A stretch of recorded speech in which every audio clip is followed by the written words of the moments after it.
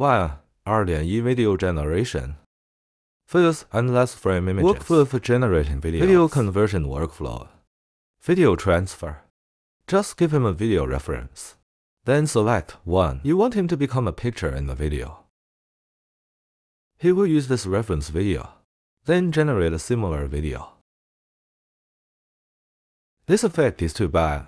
You just repeat it.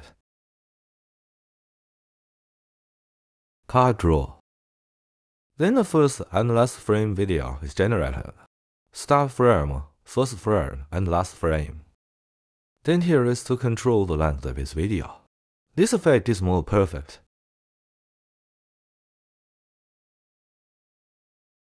Looks flawless. This hair blew him away like the wind. This is because I chose this image. It's like this. The prompt is simple. I will introduce it in detail later. First, let me introduce. I'm using the online image Duana cloud. People don't want to deploy locally. Want to use it right away? Just click on my mirror.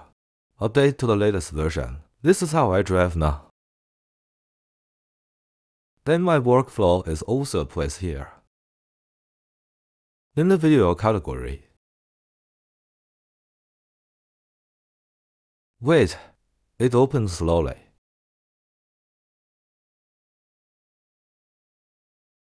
The first one, fake video. Vincent video, video editing. This is the workflow we are using now. Of course, I have other ones here.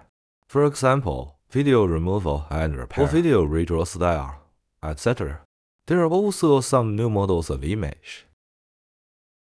For example, yuan's fusion of everything, similar to Cell.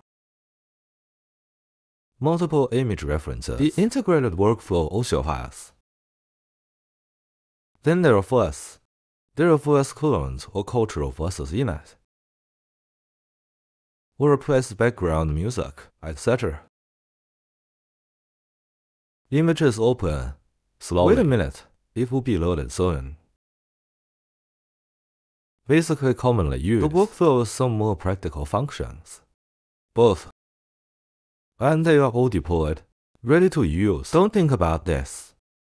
How to build a workflow, etc. Just watch the video. Just learn how to use it. It's usually about 3 steps. For example, this. If you want to use, open my workflow directly. Import the image of the starting frame, then fill in the prompt, or just click on Run. So don't worry about how to connect it, etc. There are, for example, the latest. Everything fusion and one similar to Furrow. Merge multiple images together and keep consistency. Other flux. The latest practical workflows. If you want to install locally, you can open my notes, click on the ComfyUI tutorial. It will jump to the location of the workflow.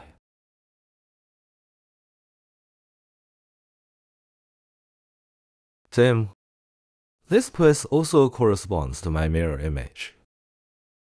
For example, this point, video. This is the workflow I use now. Then click on. There are model downloads or LoRa downloads inside. Instructions for use with screenshots. All models downloaded. There are also node installation, etc. Below is an introduction to the workflow. Use. The bottom is a download of the workflow. This is convenient for local deployment. Certainly, I still recommend that you use the online mirror directly.